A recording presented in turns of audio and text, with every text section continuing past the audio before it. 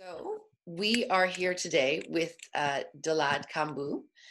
She's a Michelin star chef in Berlin, and we are going to be talking to her today about what she's up to, why she's in Berlin, and what her thought process is on what's happening with COVID and what she sees as opportunities for the future. So thank you, Dalad, for joining us. Why don't you start with giving us an overview of who you are and what you do? So my name is Dalad. I'm a head chef at Kin Dee restaurant. It's a Thai contemporary Thai restaurant. And I sort of start using the term contemporary Thai because when I started cooking food in Berlin, I decided it was so wasteful to keep importing goods from Thailand coming to Berlin, and I think it's time to look into what we have locally and look into how the people want to eat, and sort of adapt in that. I mean, in terms of flavor, no Thai people ever come to Kin Dee and complain. If anything, they are so thrilled and so happy to eat things that taste the way exactly they had when they were growing up. But the presentations and the thoughtfulness of the thinking behind of being thoughtful of where we source the ingredients and how we run the kitchen, that is something that quite different. And that's why we say it is a contemporary Thai food. And why Berlin? What made you end up here in Berlin? I was living in New York for about 10 years, and it was, I had a lot of fun back then when I was in New York. However, at some point, I kind of got exhausted with the energy and how the city is so, people just constantly seeking for something new, and the materialism and the superficiality. And I had a chance to come visit to Berlin with my mentor, Rick Ravanit. He mentored a lot of Thai kids, and I'm one of them. When I came to visit here, and we started cooking, and we met Stefan Landwehr, who owns Grill Royal, and from that, it all happened. And I like that Berlin.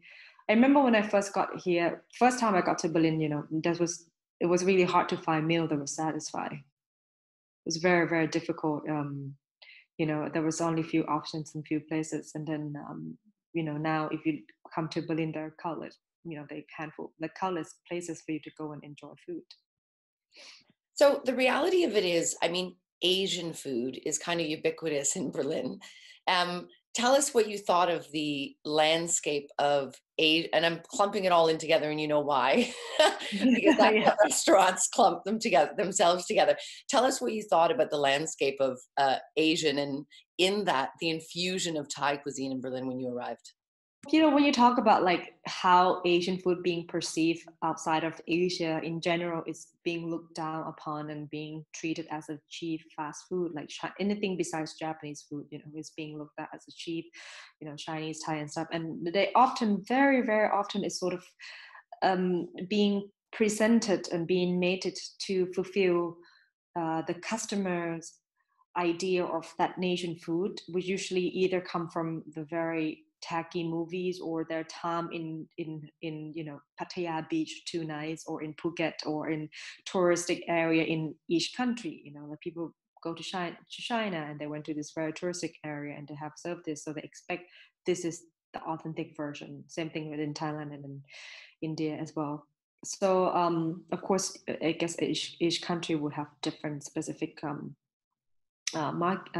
experience when you go, but in general it's being looked upon in that way. And therefore the food you find in Berlin, it just sort of, when I first got to Berlin, Asian food that you find there, for the majority of them, it just doesn't do justice to eat foods, and the audience and the market want it to be low price, and that's also keep them from making it better as well. So you're sort of in the circle where it's like, the people don't want to pay much of the money, and the people who make the food don't want to do too much work then because it's not so much money paid. So it's in my opinion, it's just kind of sad for me, because I know that Asian foods are way more than that. Chinese food are extremely delicious and needs so much process, and then there are so many regions and culture. Like Thai food is like you go to the north to the south and eat, they're all completely different cuisine, and but yet you go to every Thai restaurant in Berlin and they serve the same kind of food, like coconut milk with fish sauce, sugar, and the curry paste already made. And, and if there's some basil on top, then people think that's authentic. A lot of immigrants, and that's not unique to Berlin, when they come to a city, they kind of adapt to the palates and the expectations of the city. So, I mean, can you blame a lot of the restaurants for the way or in which they were motivated to open and operate their restaurants? I don't think I can blame the restaurateur himself. I mean, there always room for improvement for everyone. We also do. I think if anything, it's more like because the audience look for that cheap meal. If people want to pay €5 for a curry or €4 for €5 for the curry, I've heard that's how the price used to be. How can they have, make good curry paste out of that? And the portion in Germany in general is quite big, and traditionally it's been quite big. The bottom one feel full, and it's not like, but if you think about it, if you go to Thailand and there's somebody open French food, right? Immediately it will be high end. Immediately it will be well made. Immediately it will be served with nice wine and with good butter and all the thing. And it's just because the audience there and the perception of Western food is that it should be done nicely and high end. Now, last year you received a Michelin star for your cuisine. So not just being the only woman in Berlin with a Michelin star, but also being one of the only Thai restaurants in Berlin with a Michelin star. Do you think that that's a segue to help elevate sort of the identity of what the sophistication of that cuisine could potentially be? Well, that, so I lived in New York for a long time, and when you go to New York, like American Italian can get a Michelin star if they've done it properly and deliciously. A Chinese American can get Michelin star. Chinese food, like no one is sort of like a thing that in the food world, like we sort of all like, yeah, of course, like we deserve it. It's time, it's been happening. I just think here in Europe it just take a little bit more time for some reasons, and it probably has a lot to do with the immigrations and so forth, and or maybe the perception of people. But I was really, really hope that this year if there would be more women and there would be more, amazing cuisine that is not just same things as the majority it is, which is Western cuisine of foam food and truffle and all those sort of micro-herbs. I mean, I don't get me wrong, I love them all, I like them all, but it just would have been nice to see something. But I didn't see much this year. One of the things I'm curious about, which is one of my favorite things in Berlin, is Thai Park, Prussen Park, where a community gathers every weekend to actually sell their wares. It's generally home-based food or street food. What I love the most about it, though, is the fact that it actually brings people out and brings awareness to sort of a different idea. What's your impression of Thai Park? Thai Park, I'm not sure if you know of it, but it started out as, Thai wife. If for people who don't know, in Germany we have quite a lot of Thai women here came by marriage to Germans husbands, and Thai Park started out that a lot of these women, they don't really speak the language, they new to the country, they don't really know the culture.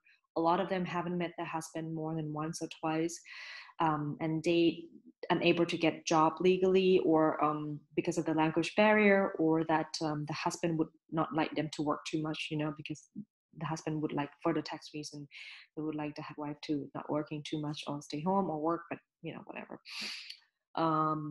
So these women started to come to meet in Thai Park, because in that area a lot they live there, and they start having meals together, and people walking past by and ask to like, oh, if they can buy some of your food, can I try? And that's how it all happened. It used to be a really small gathering, and now it became so huge, and thousands of people, I would say, some weekend. Would you agree? Like thousands of people like gathering, and obviously it's not that kind of food. Majority of it is not that kind of food anymore. It's mostly, sometimes you see stuff and like, I never have seen this in my life in Thailand.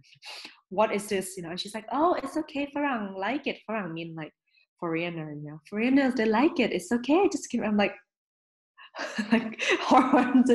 But in the way it's a great way for them to earn money, and to, in a way, if you have understand, it's another topic of how Thai women who came by marriage, not just Thai, but I'm sure women as well, and also Asian women by marriage, this is the way of them to be financially independent, but not for everyone, of course, because I still see, sometimes some women, the husband is sitting in the back collecting all the money, majority of them actually is like actually quite sad. But also interesting fact is that they used to be like an old lady, a few of them, an auntie who've been in Germany for a long time, and she would come to the park and when it was small, and she would give advice. Hey, you can't let your husband do this. Okay, you have to do this. You have to go take class. Hey, you know, like if you stay here 5 years and you pass the language class, you can be here on your own. You don't have to worry. You can stay with your kids. If your husband not nice, you don't have to depend on him, you know. And because, you know, all those women are scared that they have to be apart from their children if the husband leaves them or something. Of course, those women are no longer there. So it used to be a support system for Thai women, and now it's become sort of like a mechanic to earn money. The positivity that we can take out of that is the supportiveness of community and the necessity of it. One of the things I want to talk about, which I know is a subject close to your heart, and it's this idea of authenticity. And you touched on it when you talked about the evolution of even the cuisine that these women are presenting in Thai Park. I mean, isn't there also too, as cuisine evolves and people are trying to adapt to their local circumstances, the idea that what the evolution of that cuisine can be, like Chinese American cuisine, that there's an authenticity in that too, and we should allow for that evolution? Absolutely. I think food is a part of, you know, it's a part of the culture. It's like your language. The way we speak right now is not like how our grandparents or great grandparents used to speak. There are words disappear and new vocabulary coming out. And, you know, a lot of people might say in some language, people say that it's not great and we should preserve what we have. In some language, people say that it's better, it's easier to understand and more way of explaining. I don't know. It's not my place to say what is better or not. And so food is just like that. You know, it's have to evolve, it have to change.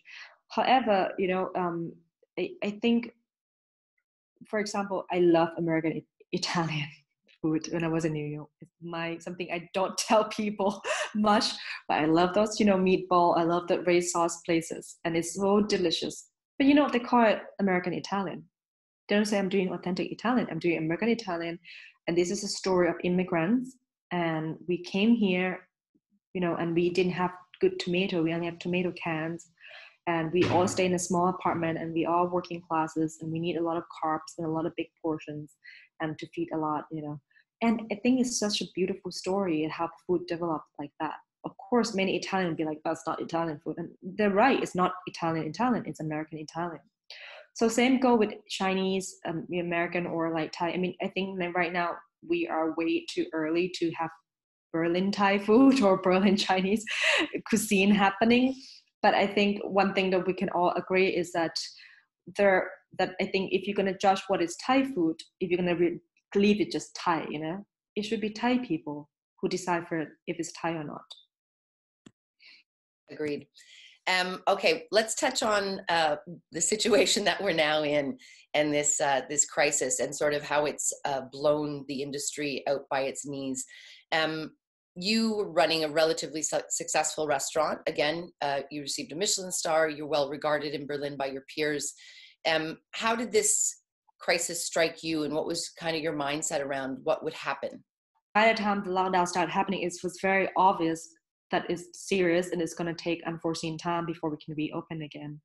And so we very quickly adapt our business to do takeout instead. And it's something that for me, you know, it's quite easy to imagine that people would like to eat curry. It was still cold, you know, we want to get delicious homemade curry paste with, you know, our locally sauce ingredients, best chicken from Odafai, you know, from Laos, and you know, amazing vegetables from the farm, and we just gonna make those instead.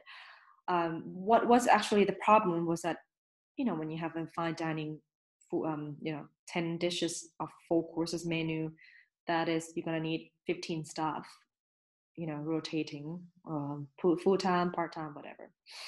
But when you do takeout, you only need 3. And how do we create jobs for our employees? You know, how do we give jobs to our employees to make, and of course at the same time still make sure that we earn enough money to pay them all. Like I personally, obviously, kind of stopped getting paid myself, and just, you know, and give my jobs away to other people as much as possible. You know, because it's quite simple food, and we've been open for 3 years. The Thai team have to be able to do the curry deliciously already. We know how difficult it is to run restaurants.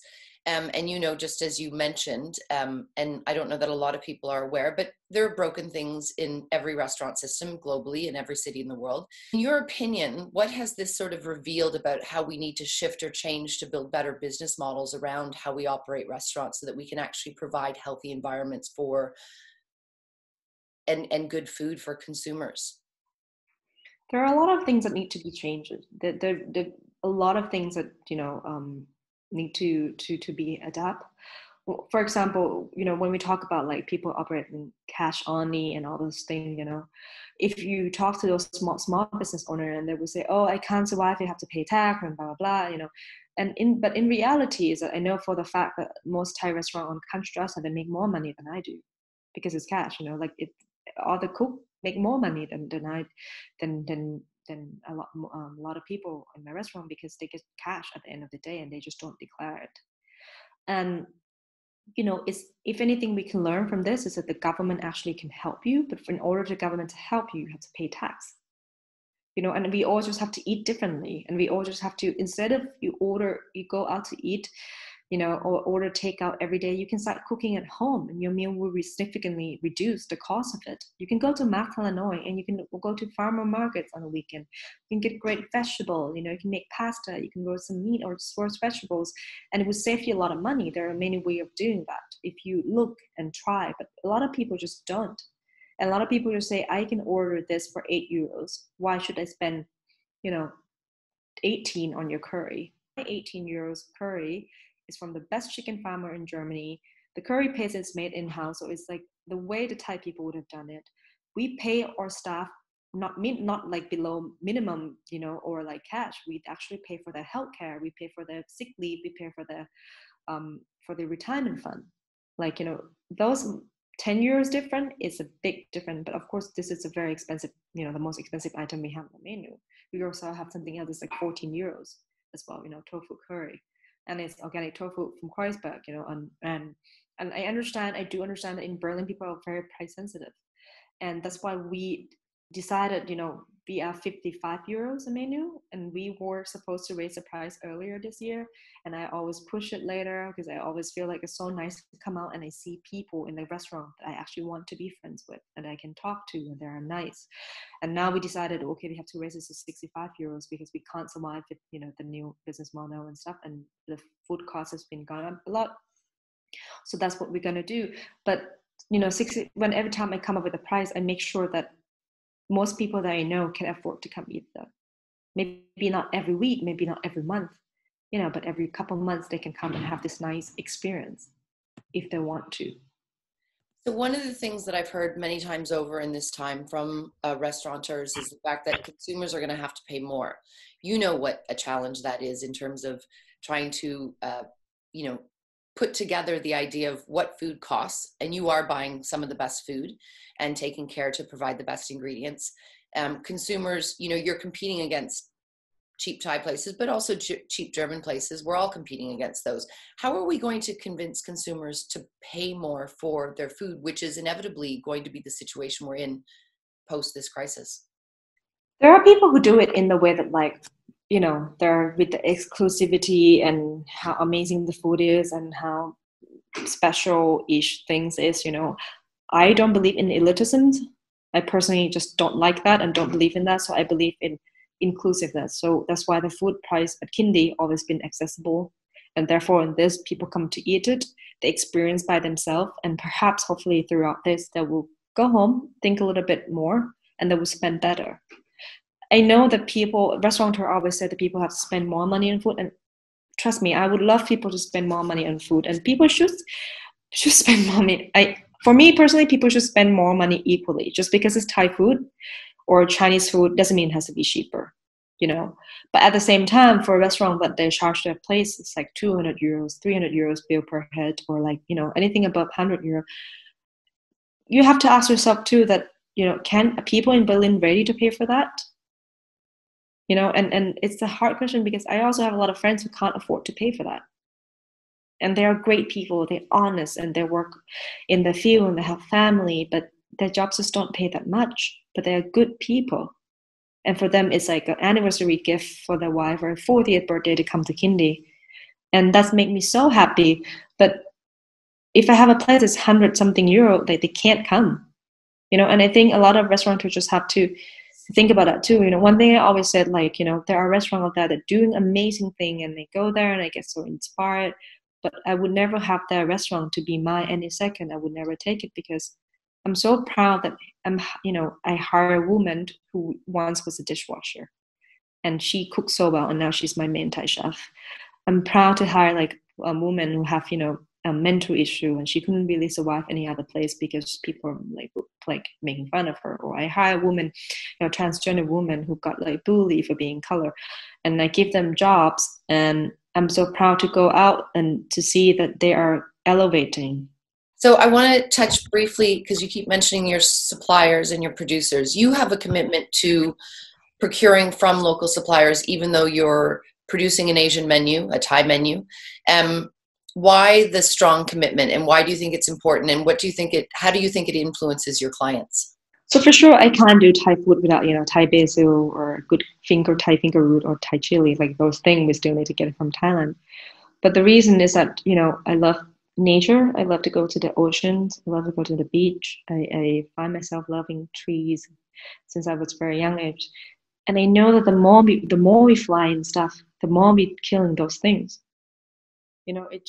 We live in a time of the world that, for so long, it was a luxury to fly in lobster from Canada or like mango from Thailand, and then this out like thing from here and here. And I'm not saying that we all should stop flying things in, because of course it's not possible, but we should reduce it as much as we can. And also, how can things that have been flown in, like the vegetable been flown in for like 12 to 16 hours, be as delicious as something that's been picked and drove to us 4 hours ago? What are some of the positives that you've taken away, and what are the things that you think we should hang on to and be inspired by for our future personal selves and also professional selves? I think that's really, really nice. Like, for example, like Lauren's diet, that they do like a little shop that they're selling produce, and sell the bread and stuff like that. And it reminded us like how much needed that type of place that we need, a place that we can go in and we can trust that place. I mean, of course we can go to Michelin, but also like, there you get like lower sort of like specialty, like picking and everything. And how nice it is to have those kind of places. And why was it that so long it was only Michelin that we could go? Or unless you speak Germans and then you like been here for a long time and you have, local sources to go. Why can't it be more? And also, it's so nice to see all this restaurant doing simple food but delicious. And I personally think that just always been the future of the food. Things that is, you can say it's honest, then you can say it's unpretentious, you can say it's simple, whatever you want to call it. But so nice to eat food that is like, you eat it and it's always delicious. In your fantasy, what do you see as the future of food service and the food restaurant industry moving forward? Like, what do you think our role is in terms of feeding the public and the future of our industry? I would like to see that no more mass production of vegetables and animals produce anymore. I would love that all those big farmhouse, big corporate, that they just, basically destroying the earth and they just all disappear. I just wish we all eat local, we all eat seasonal.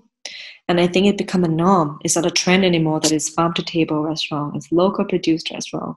It should be a norm everywhere.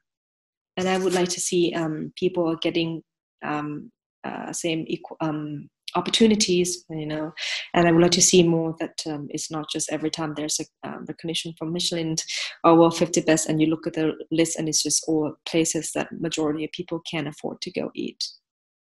And I would like that to really, really change. And I would like the consumer to be more educated and be more thoughtful of where they spend the money and how they spend it.